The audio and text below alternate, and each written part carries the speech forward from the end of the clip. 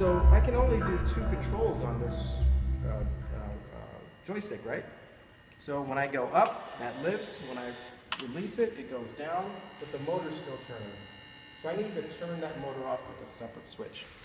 So what I do is I go to button 2 down, and I tell button 2 to turn off all the motors.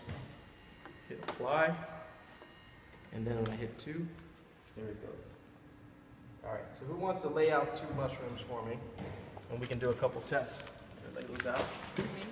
Yeah, we'll do a couple tests. I won't drive yet, I'll just lift. So I'll lift one, then put another one.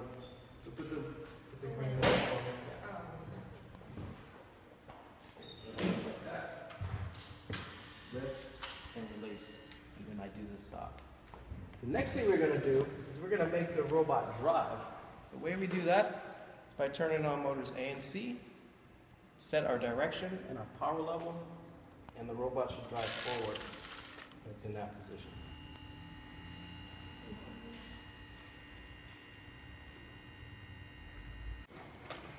There we go. So now, if we have a mushroom over there, we can pick one up, and then we'll try to drive to that second mushroom. So we'll pick this one up, drive forward. Oops, fell over, and we'll do that.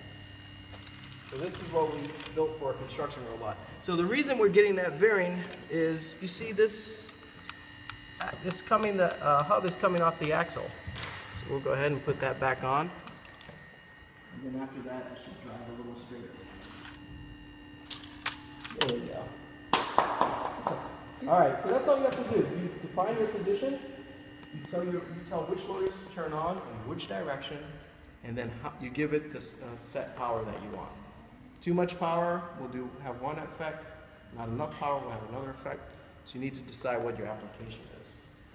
And again, you can put a program on the robot so that when you press one of these buttons, the program will execute on the robot itself.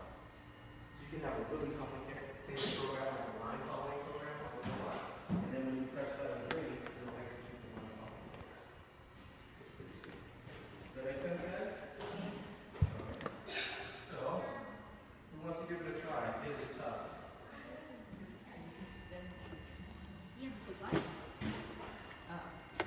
This thing has to be looking at the RCX, so he just attached it with this thing. Okay, there you go. So technically, if you want to do it without that being here, it'd have to be newer. It's like programming. At least I can press the button. Shoves it forward.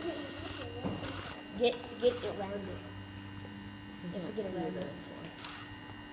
Oh, yep. Yeah, there you go. Almost. Go forward, just all the way on. Yep. All right, who wants to try? Down the trigger. Make sure it goes into the basket before you release, otherwise it'll fall. Good. How do you move forward? Just remember we did it? You define the up position is forward. Good work, man. How do you? I don't Until No, yeah, pass it over. So we'll start the next time. Yeah. Is there a party there? Huh? Is there like a party? Excuse me? You love thunder. You don't like